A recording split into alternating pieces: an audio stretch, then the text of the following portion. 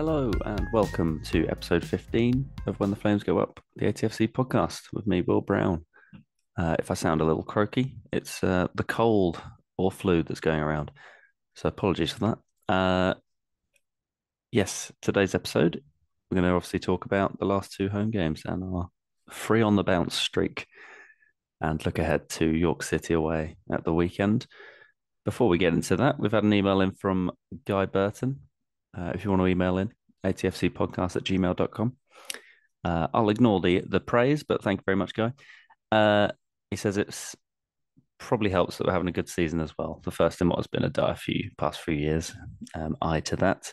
And then he moves on to say, I'm curious to know where your listeners are based. I presume that most of them are in and around Aldershot, but you must have some listeners like myself who are now listening abroad. When I listen to Rob's commentary on the BBC and the National League stream, he sometimes mentions so-and-so texting or tweeting from overseas, usually Spain, I think. I'm based in Belgium now, which means there's only an hour time difference to listen to games. Although in the past I've been further afield where the time difference hasn't always been so easy. And then he mentions that you're thinking of doing a feature on where people are based, which I think is a great idea. So if you are, I'm going to kind of read through the latest stats that I can see, which is we've got 88% from the UK, to be fair. But there's some far-flung places in the UK. So if you're from a far-flung place in the UK, your Jerseys, your Guernseys, your Isles of Mayans, we've got 3% from the United States, 1.86% from Belgium. I think that's two people, to be fair. So there's another Belgian based fan. Thailand comes in with I think one. That'll be my dad, sorted.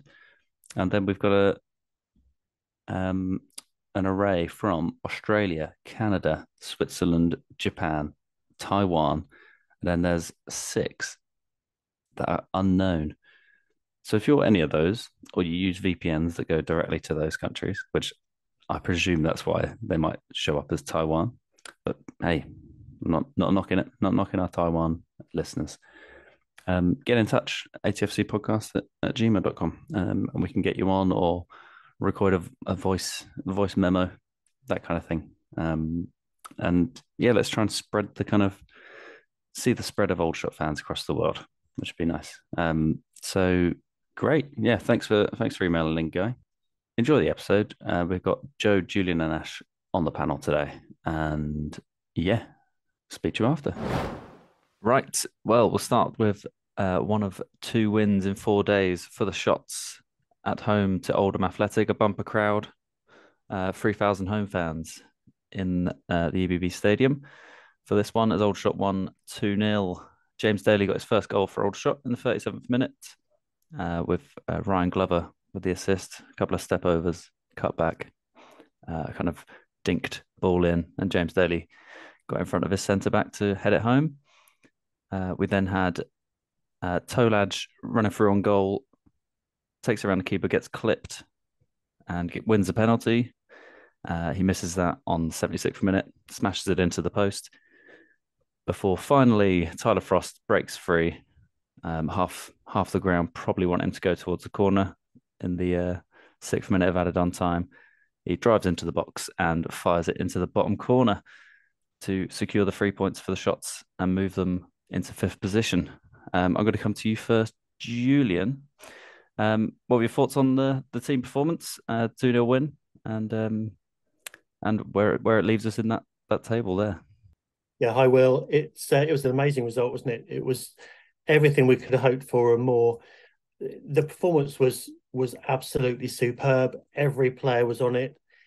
I was a bit surprised how poor Oldham were. I kept expecting them to do something, and it basically never happened, which is really, really surprising. And also they haven't, I believe they haven't lost away since October, someone was telling me. So that again surprised me, bearing in mind how they played, whether it's just that we were super efficient and we nullified everything that they had.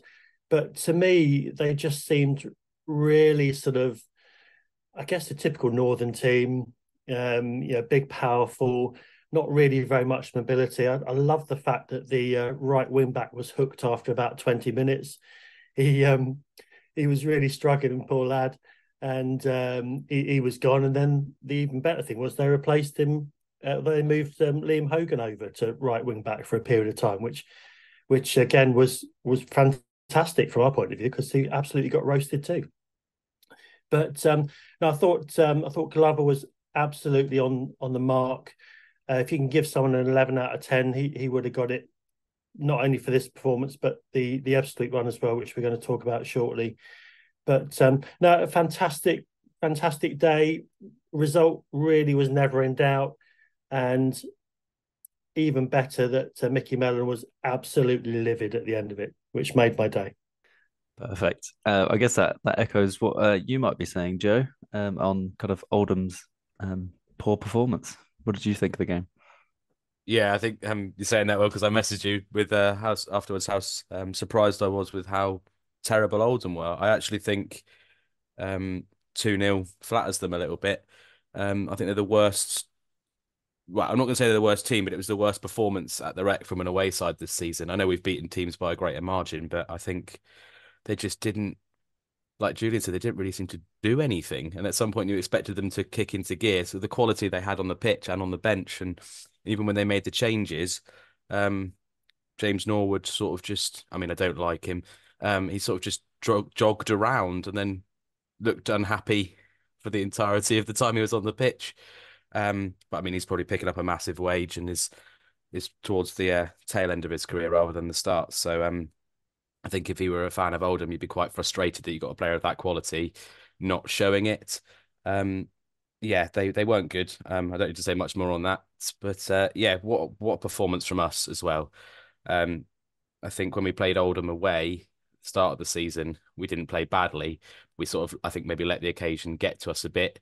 We were a little bit rabbit in the headlights with a young team, and I think today we just showed how far that team. The weekend we showed how far that our side has come, because it's majority of the same squad, quite a lot of the similar starting lineup, and yeah, we bossed them off the park, and it was just see us do that at home against a team of Oldham's pedigree. It was showed we really sort of back amongst it. So I was quite proud as a fan, being able to watch that.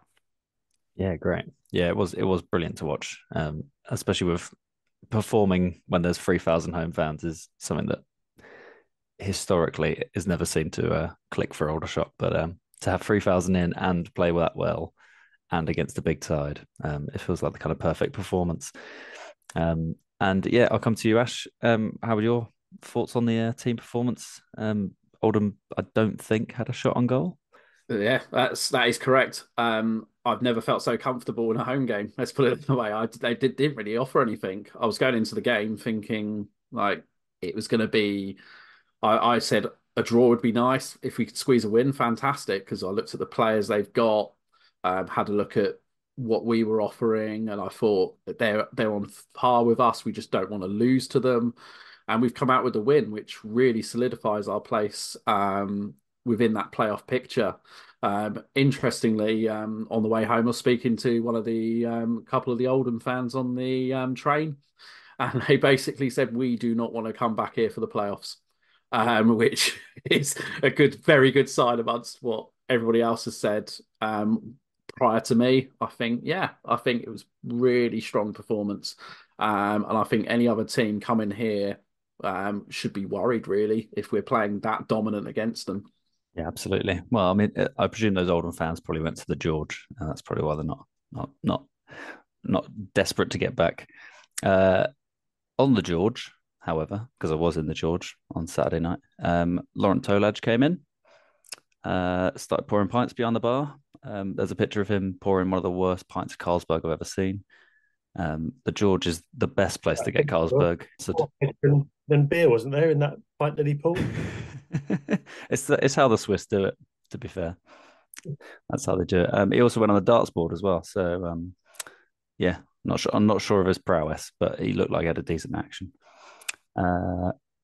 Yeah. So yeah, barely a shot on goal. And the only thing I was going to mention was their kind of weird tactic. No matter who was up front for them, they brought on Mike Fondop Talum, who was an ex-shot, and obviously James Norwood as well. And they were using the kind of free forwards interchangeably a little bit, but the same tactic was just the diagonal ball from one of the right back or left backs into that player, and it just wasn't working. And Minoga expertly dealt with any of those forwards in that central position. So I have no idea what they were trying to do or how they've managed to score goals and be to not lose away since October or November, as Julian mentioned. So brilliant performance and against the team around us. So as I said earlier, that put us into fifth. And then we moved on to the game. I guess last week we were worried about a bit more. I think the hoodoo of Danny Searle returning, and that was Tuesday night's game at home to Ebbsfleet United, which couldn't have started any worse, really. Toby Edser, ex-Aldershot, opening the scoring in the 4th minute, in a kind of 20 minutes spell of domination from Ebbsfleet, who came out of the blocks a lot quicker. They had a weekend off while we were playing at Oldham. Laurent Tolaj on the 32nd minute equalised from a short corner, and then another one from a short corner just into added time in the first half. In the second half, came out and James Daly got his second goal in 4 days. Before the kind of flashpoint with Haji Minoga and I think it was Polion. Polion kind of tripped him. Minoga kicked out at him, and the referee sent him off straight red. So that'll be a 3-game ban. Down to 10. There was a kind of nervy 8 minutes where Ebbsfleet showed the kind of man advantage, but in classic Aldershot under Widdrington style, we countered brilliantly, and Brian Glover was able to drill home from about 22 yards. So a big 4-1 win at home, and that brings us onto 0 goal difference, and that's why I'm going to come to you first, Joe. How did you see the game, and the performance overall? Yeah, I mean, I said sod the goal difference a couple of weeks ago, but it's at evens now, so sound the klaxon. But no, we're still miles off the other teams. We're going to have to sort of turn everyone over to really improve it. But wouldn't it be funny if we actually did end up with a better goal difference than someone currently in the playoff places, considering how far adrift we were? But if we keep defending like we are and we keep winning games, it's not out of the question, and it'll be retrospectively quite funny. So let's see what happens. But yeah, I thought last night we went 1-0 down on 4 minutes. So I went, yeah, probably going to win. I'm a lot more comfortable going 1-0 down than we are going 1-0 up. Which I know we've covered it before. It's just a really bizarre feeling, but you just know that this team sort of don't get their heads down at all, and they go 1-0 down. We don't change our style. We know that we can score. I wrote down that sort of every couple of games, Tolaj just sort of turns into this man possessed, where he just looks like he can just take on anyone and no one can get the ball off him. And for someone quite physical, his ability to turn and then accelerate is really, really impressive. And I think, you know, we will accept that he is going to play higher up the leagues. And I think when he does, he will be really comfortable. It's just, I know it's not the end of the season, but I think he's got to be one of the best strikers we've ever had. And I don't think many people will disagree with that. I know we've not had a full season yet, but he's just, yeah, he's an absolutely fantastic player, and it's a pleasure to watch him playing for us, and a privilege. What else have I written down? Glover as well. That goal was just brilliant. What a finish. I've watched it back a few times, and it's just the way he struck that ball, so that the keepers dived the right way, but the way the ball's landed and the way it was struck made it almost impossible to save. And he sort of had about four Ebbsfleet players up against him, and he managed to sort of cut it inside, beat all of them, and tuck it away nicely at a time when at 3-1 down to 10 men, that game could have turned, and we just sucked the life out of the Ebbsfleet sort of chance at a comeback. And yeah, just nice to finish off a game comfortably. A bit like at the end with the Oldham game on Saturday, where we killed that off just at the right time. I've written down as well that what a fantastic piece of recruitment James Daly has been, because he's sort of, when Barham was injured, I think we all did a sort of collective sort of sigh of worry because he was a key part of that front three, and then we've got Daly and he's just slotted in as if he's always been there. And what a fantastic player he is as well. So I don't know whether we had him lined up or whether been looking at him before, or whether he just happened to be available at the time that Barnes got injured. But yeah, fantastic signing. And I don't know how long Barham's out for, but Barham's going to struggle to get back in the team if he's fit before the end of the season, which is a real shame for Jack. But obviously for the promotion push, it's good for us. Yeah, I haven't got much more to say on that because I do think it was a brilliant performance. Glover, and also Harfield, actually. I did write that down as another standout performer. And I wrote down how shrewd it was that we've tied him down to the end of next season. And we did that quite early on this year.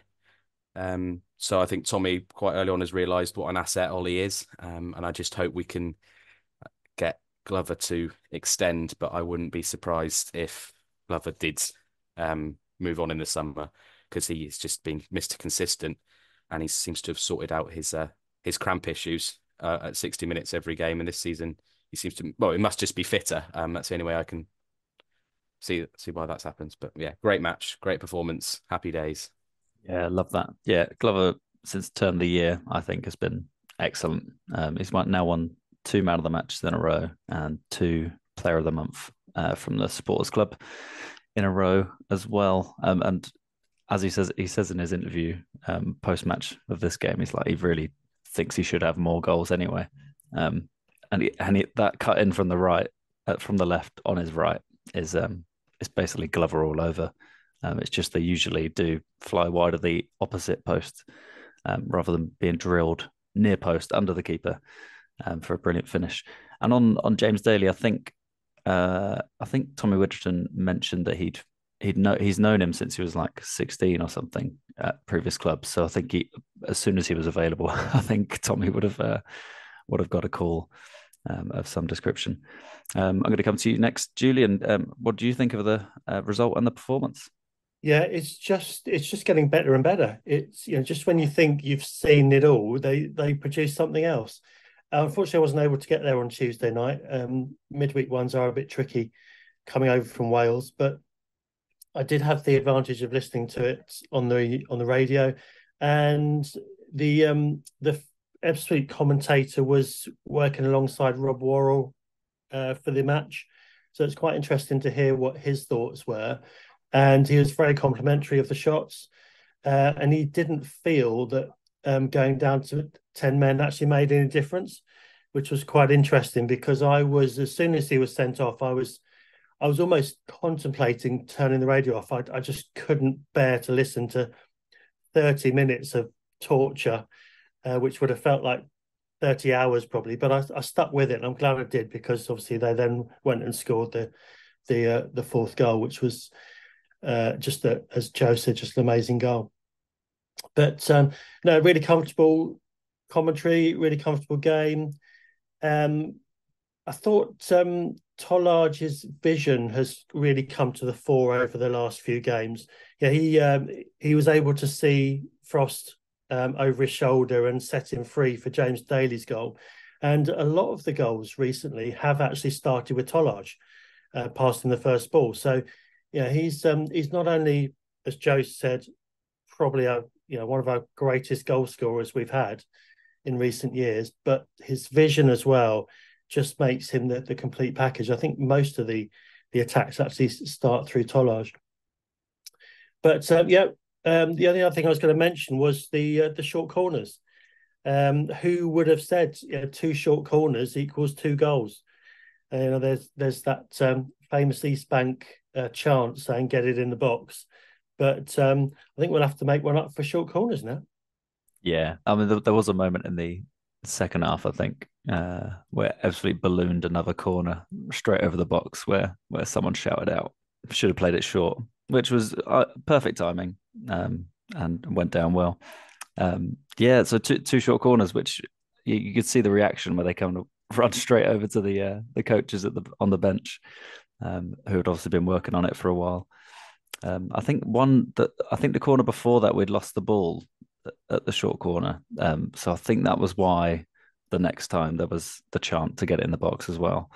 And then perfect to prove them wrong with a goal. And then another one 13 minutes later. Ash, how did you see the game? What were your thoughts on the result and the performance? Yeah, just having a laugh because I'm one of the people who despises short corners. Absolutely can't stand them. But again, they've proved them effective. They're getting better as the season goes on.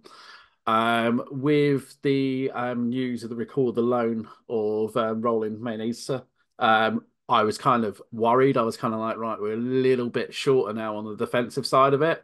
And then we went 1-0 down, and I was like, we're really missing him. But from the moment we went 1-0 down, it just seemed like it's just like a switch to wake up. The team played very well. I think Glover was phenomenal. Really was. Harfield as well. And again, Tolage turned up to be absolutely, I think Joe said it earlier, relentless really in what he was doing. The sending off, yeah, I watched it back because initially I didn't think it was. It's one of these that could have been given either way, in my opinion. It depends how the situation is read. I know there was a lot going on in the game for the referee, Abigail, to see and do. I think overall, I know she got a lot of stick in the crowd. I'll put it that way. I think the first half, I think she was fine. I think after that red card decision, there was a little bit of a wobbler in the middle. But I think as far as referees go, we've had worse, I think. But my big concern is these silly red cards, really silly red cards. It's really going to undo us if we keep having these silly red cards. The big positive, though, is I believe we did a very similar thing a couple of weeks ago with Southend. We were in control of the game, lost a man, and we just fell to pieces. In this one, we didn't fall to pieces, which is a really positive sign. Really looking forward to seeing what the team can bring on Saturday for sure. Yeah, absolutely. We're going to move on to that red card, I think, as well. And yeah, on the Roland Meneza, we kind of found out just before kickoff or just before the lineups were announced that he'd gone to Walsall. And obviously, I quickly checked on Walsall's lineup. He's in the starting lineup, and then 38 minutes in, he scores a goal for Walsall. So, I mean, what a dramatic 24 hours for Roland. So fair play to him. He's moved up a league, and now he's a goal scorer and centre half. That meant Hadji send it off, put Dylan Kadji, the young central midfielder, into the back three for those final half an hour. So I'll come to you, Joe, on your kind of thoughts of the decision for the red card, I suppose, and the incident that led into it. Yeah, I think it's one you have to watch back, but it was a red card. You can't do what Hadji did and it be seen and not be sent off, unfortunately. Stuff like that happens all the time off the ball, but when the ref sees it, you have no other option but to send the player off. And unfortunately for Hadji, it was spotted either by the ref or by the assistant, but where it was on the pitch, I think they both had a pretty clear view. And perhaps it was provoked, but players do that. And I think people might know that Hadji's quite easy to wind up and he is quite a physical player. And if they've done their research, that's stuff that is coached into players these days to give a little niggle and see if you get anything back. And from Ebbsfleet's perspective, that's worked. And from our perspective, it's a key player, I think, probably out for, I could be corrected on this, but I think 3 games if it's violent conduct. And having just lost Meneza, the timing is pretty bad. But big shout out to Meneza for the performances he put in when he was with us for those 6 games. We recorded our Lone Players We've Fallen in Love With podcast a while back, and I think he was working his way into that lineup. But, leaving 6 games in a playoff push, maybe I'm falling out of love with him now. But yeah, I think we're going to miss Minoga, and it'd be interesting to see what the defensive lineup looks like on Saturday, because we are now looking a bit bare bones, having had a glut of centre backs for a few games and players not getting into the lineup. We're now going to be looking at who's going to slot in. So I'm a bit at a loss as to.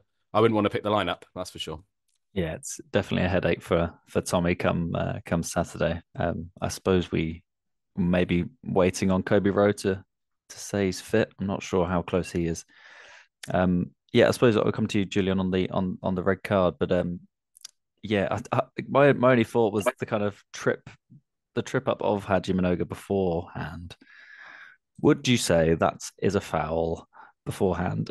And if it was seen, I know Abigail was turned the other way, in fairness, so wouldn't have seen that part, I don't think. Was that a foul? And then if Haji had just tripped him up, that's a foul, but he's gone for a kick. Yeah, I think it's unfortunate. It was a little bit of handbags, and as Joe said, it goes on all the time. But unfortunately, when it's done with the ball there right in front of the ref, you're going to get a different outcome. So I think it was 50-50, but it was, as Joe said, it was a red card, unfortunately, and it does cause us problems for the next 3 games.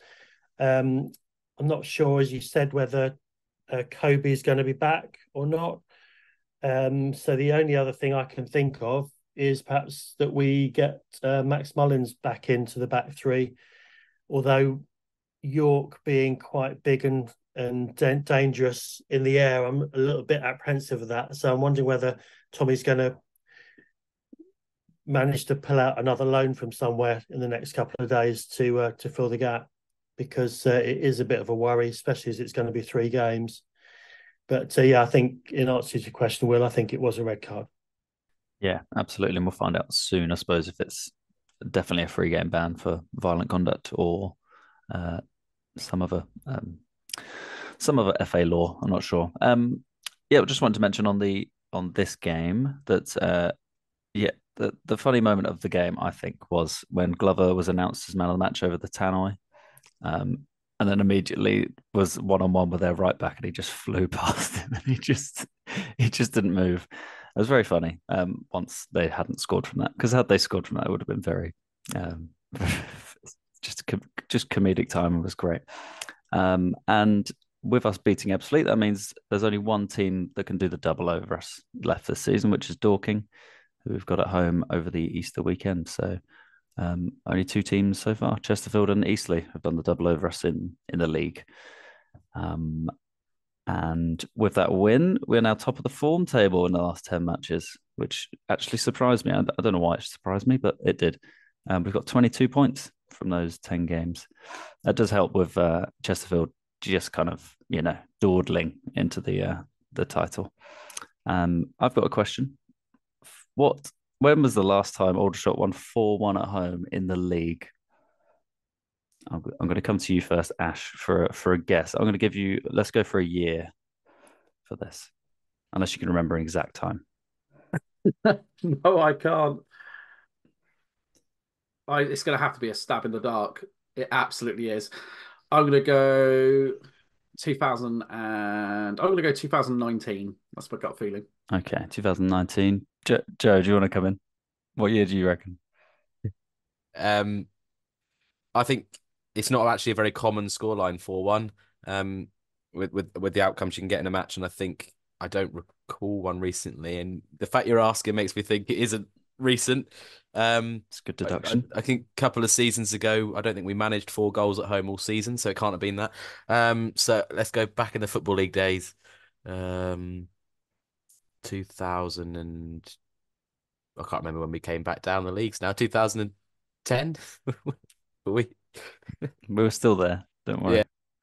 All right, 2010 from Joe. Julian, you're still muted. What's going on? I know I can ask you to unmute, I think. Here he is. Thank you. I had a problem with my technical abilities there.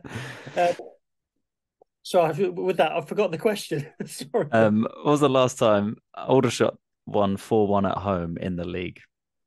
The only one I can remember, and it's probably way too long ago, but I think we beat Cheltenham 4-1. I remember Scott Donnelly banging one in from the halfway line.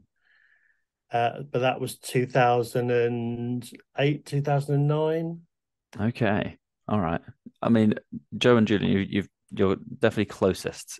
And it is in the League Two. It was 25th of February 2012 against Barnet. Beat them 4-1 at home.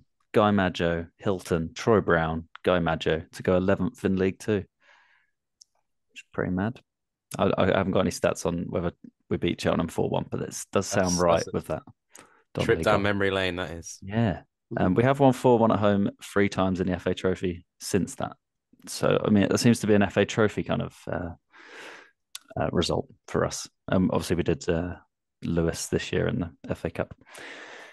4-1 too.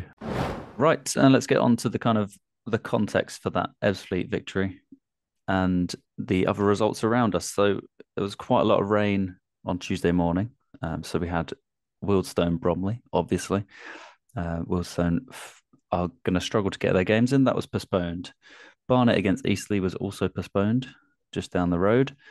Halifax Oldham was also postponed. So that's, as you can hear there, Bromley, Barnet, Halifax and Oldham all need to play an extra game. And Maidenhead against Hartlepool was also postponed. So there was a few results around us that matter. Altrincham beat York City 6-1. Obviously, we'll come on to York City in a minute as we play them on Saturday. Gateshead overcome Dagenham 1-0. Solihull Moors 2, Boreham Wood 0. Southend United 2, Dorking Wanderers 0. Chesterfield 2, Oxford City 0. Rochdale 2, Woking 1. And Kidderminster 1, Fylde 1. So Aldershot remained 5th after Tuesday night with a 5-point gap to Oldham, who obviously didn't play. And yes, it does now mean, because Bromley and Barnet didn't play, we are 3 points off that coveted 3rd place, which is probably the first time I've looked that way and thought, you know what, there's a chance. I'll come to you first, Ash, this time. How do you see the kind of the league table and the playoff situation after Tuesday night's fixtures?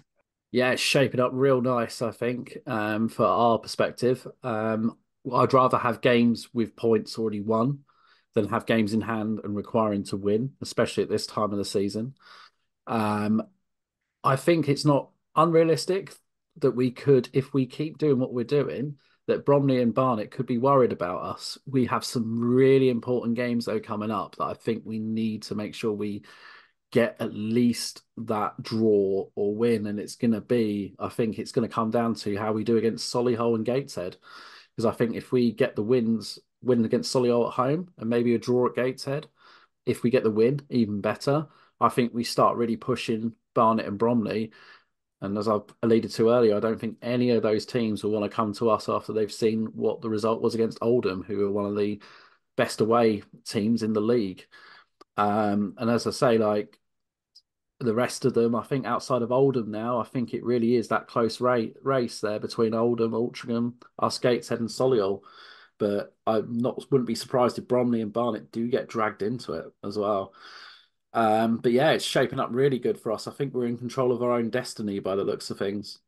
Yeah, absolutely we are. And yeah, Halifax were kind of the form team around us, I suppose. They're in 9th at the moment with a kind of game in hand.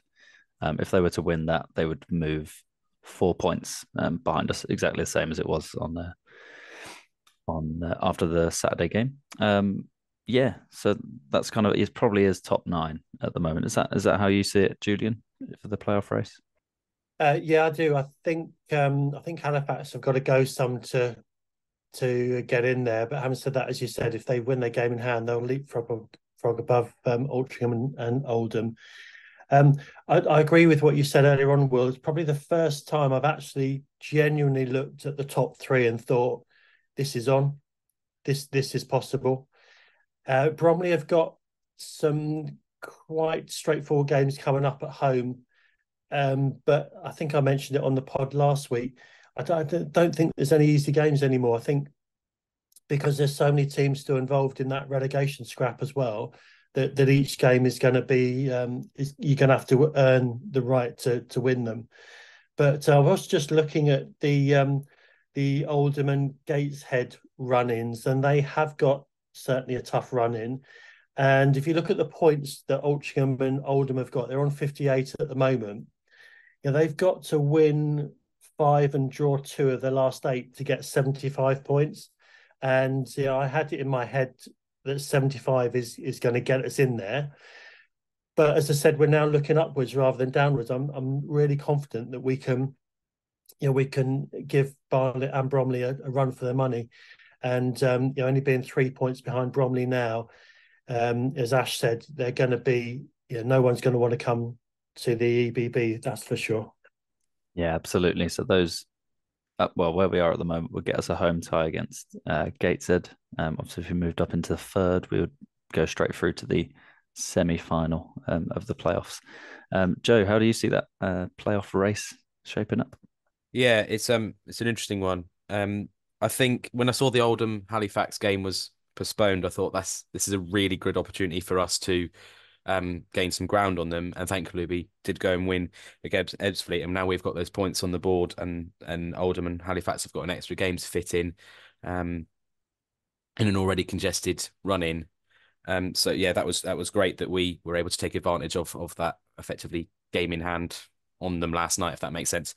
But also, yeah, we're looking above us now. I think I mentioned a while back, once Chesterfield have sort of basically got the league in the bag, it's a very odd season for Barnet and Bromley from that point, because they sort of probably knew they were pretty much guaranteed to get in the playoffs, and they were never going to win the league. So they've sort of had to keep the points ticking along.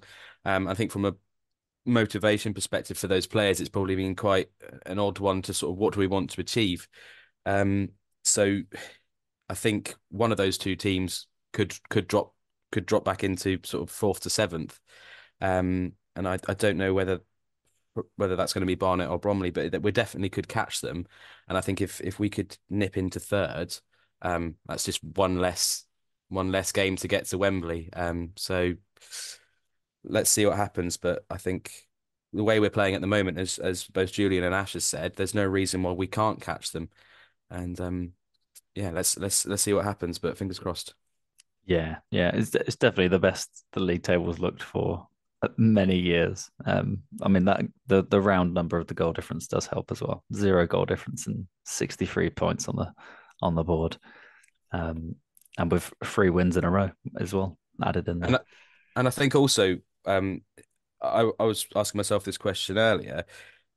If you look at the last couple of seasons, we've had Chesterfield, Notts County, Wrexham. Who's that team going to be next year? Or will there be a team like that next year? What I think the league, obviously from our perspective, hopefully we're not in it. We're going to be up, but that's let's be, the other alternative is we're still in this league, and I think it's going to be incredibly interesting title race next season.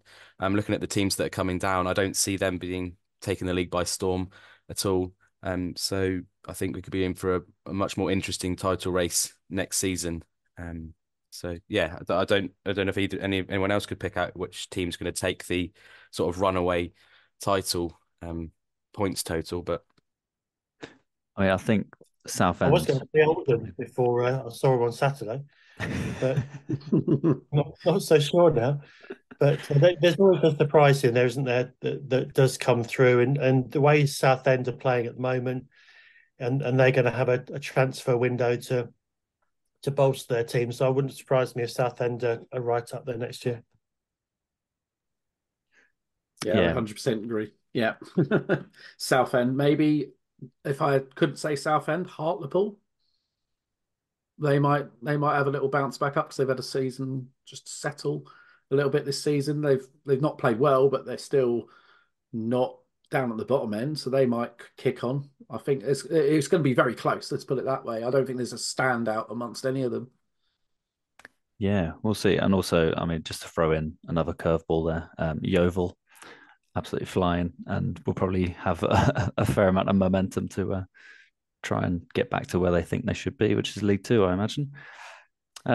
So I guess we usually at this time mention the kind of relegation battle because it always looks a bit tasty. But we can do that as we preview Saturday's game against York City away. So they're currently sitting in 23rd position. It's not going very well at the moment, as we've mentioned them in the last couple of weeks. Joe's friend that he checks in with, not happy with Adam Himpshelwood's tenure so far. So as I mentioned earlier, they lost 6-1 to Altrincham in the week. The fans are being refunded for that, which leaves them 3 points off safety. They haven't won at home since the 1st of January, which was against Gateshead. So I'm not really sure what to think of this this York City team.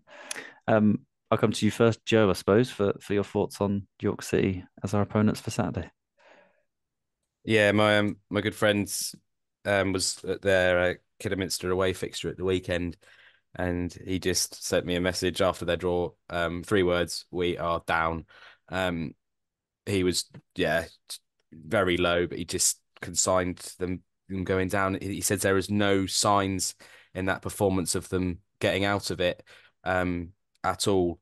And he just said, if you bring your shooting boots on Saturday, you will tear us apart.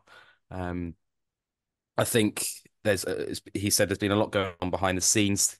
The ownership at York has been quite involved with the recruitment, sort of bringing in players without necessarily consulting the manager. There's been lots of very odd things going on with how they've built the squad, and I think whichever manager came in was going to have a real struggle. And I think even though Ardley wasn't picking up many wins, what my friend was saying was that that they weren't getting turned over and might have just about picked up enough points, and the timing of their managerial change to bring in someone so attacking, so gung-ho, known for that style, when you're in a relegation battle, it was going to go one of two ways, and it looks like it's going the way of crumbling.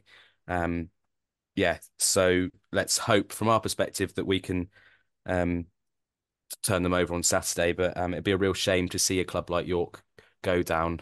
They're a club with a big history, and I think are good for the league, but at the end of the day, the worst teams do get relegated, and a lot has gone wrong there.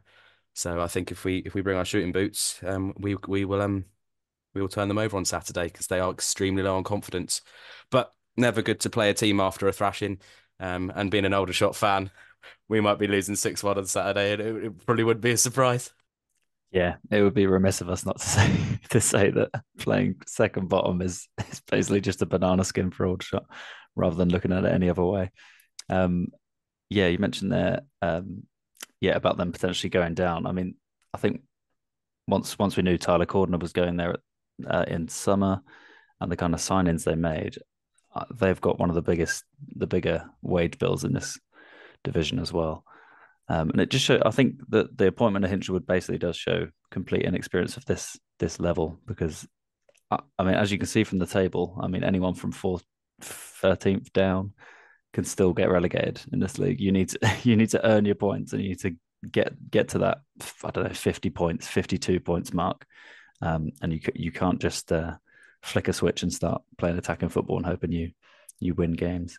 I come to you next, Julian. How do you see the game on Saturday? Yeah, a little bit nervous, to be honest, because everyone's obviously expecting us just to turn up and, as Joe said, put the shooting boots on and score a few goals. But what's the betting that Tyler Cordner gets put back into the team for the weekend and galvanises them together? They have got some dangerous players. Not quite sure how you pronounce it. Akinyemi. He can score goals, and John Lewis up front can score goals as well. And of course, they're one of the few teams that we haven't beaten at home. They managed to get a point at our place earlier on in the season, so it's a little bit worrying. Those stats you mentioned, they haven't won at home for God knows how long. They've drawn the most games. Only Oxford, I think, have won less games than them.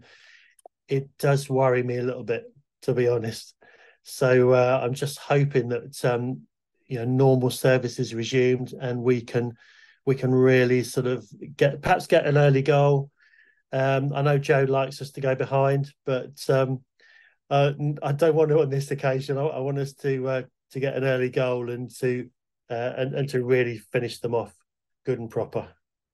And hopefully with 11 men on the pitch, which should help us, you'd think, in this one. And Ash, anything to add on Saturday's game and the prospect of potentially Tyler Cordner in that back line? Yeah, everyone's opinions, I think, I've pretty marry up to mine. I'm more in Julian's camp of being a little bit cautious. Yes, we go forward, we will score. It's defensively. Especially if we make the wrong choice in the starting 11, as we've touched on before. With Tyler Cordner, I know he's not happy at that club. He wants to move back down south. I think his mind is on that as well. But I can see it being more like an Oxford City game where it will be a close run thing on the day, because they won't want to lose 6-1 2 games in a row and get battered. So they will set up defensively, but our defense is not going to be as strong as it could be, let's put it that way. I still think we'll come away with it, but I don't think it's going to be as, I think if people are expecting a big result, I don't think they're going to get it at this one.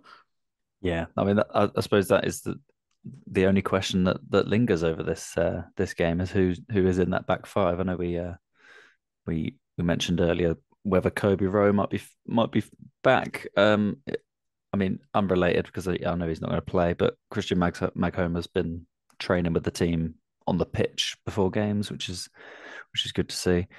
So he has been kind of mentioned as he might be ready by the end of the season, which is obviously fast approaching, really.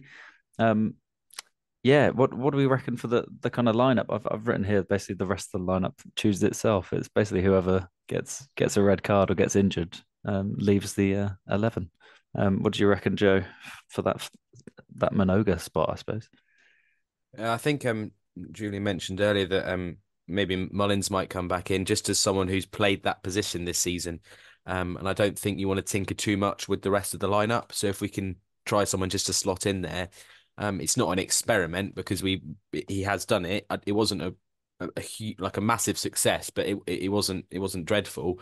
And I think if we just need to try and fill that gap for a game, then he could do it. But if Rowe's fit, then he can come in and that's not too much of a problem. But I think we'll have lost that pace that Minoga brings, and I think that's the biggest loss from Minoga not being there is the drive he brings from defence, because he plays almost as a CDM at times when how far forward he's playing, and obviously changing a defence is always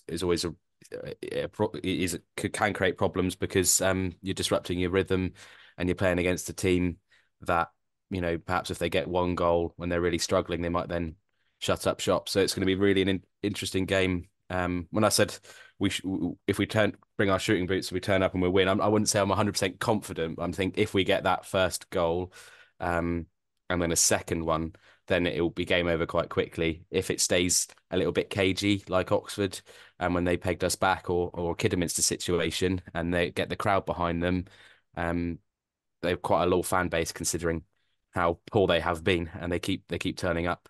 So it'll be really interesting to see the order of the goals and how that affects the game. Yeah, was it a 0-0 draw, the game earlier in the season? It was 1-1, I think. I was there, wow. And I think looking back to I said Oldham was one of the worst performances at the Rec this season. I do honestly think the York performance against us, I thought they were awful, and the fact we drew that game, we should have won it about 5-0. I think that was a game early on before Kwame Thomas had scored his first goal, and I think missed from about 2 yards out. At the time was getting hounded, but obviously since he's redeemed himself. But yeah, they really looked devoid of ideas and quality, really. Yeah. Okay. Well, I suppose let's round up with a little score prediction and final thoughts. I'll come to you, Julian. Final thoughts are actually I just have had a thought, and it is a really random one, but I seem to remember Tyler Frost playing in the back three in one of his really early games with us last season. So I'm wondering whether that might be something that he puts in there just to give a bit of pace in the back three. So that might be a bit of a random call, but it is something that he might look at. But whoever he puts in there, I'm going to go for a 3-1 victory. Nice. Yeah, I'm trying to think of Frost in that back line. I can't remember if I think Widrington's slotted in there earlier this season with a red card or an injury for about 20 minutes. And obviously on Tuesday night we had Dylan Kadji slot in there, who did look like a centre half when he was in midfield. So he had a few bad touches in that opening 20 minutes where it was probably looking like he might get pulled at half time. So he might keep that kind of berth that he had for the final half an hour. And Ash, come to you. Your final thoughts and score prediction for Saturday. Yeah. That's that back five question. I've been juggling around with it, and just juggling around lots of thought processes, and I'm agreeing on Julian's point with Frost. I reckon he'll put Frost out there and maybe stick someone just on the outside who knows how to play the wing position. So Frost can provide that support going forwards and backwards. My mind did sit on Theo as well, because he might have something to do there. His big strength is holding his position and just clearing the ball away. But I don't know if it suits the position that Hadji plays. So I think it will be Frost who will play in that position. I've gone for a very narrow and tight. I've gone 2-1 to Aldershot. I think it will be just it will. I just don't think there will be a lot of big opportunities in there, because I think York will not want to get destroyed. Really, if they get a point, they'll be happy with that. So I think it'll be 2-1. I think we'll get the job done, but it won't be as easy as people might think. Yeah, absolutely. What do you reckon, Joe, for your score prediction for Saturday?